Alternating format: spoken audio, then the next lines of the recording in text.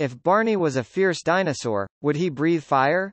No, because Barney is just too nice for that. Instead, he would use fire to cook great meals. Can a dinosaur like Barney become a chef? Can a dinosaur cook without eating all of the raw meat? Find out in this Barney story.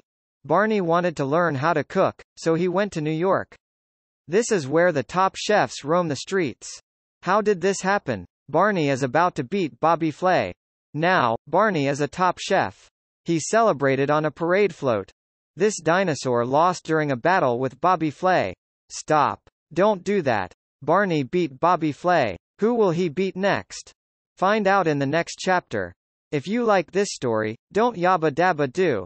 Like, share, and subscribe.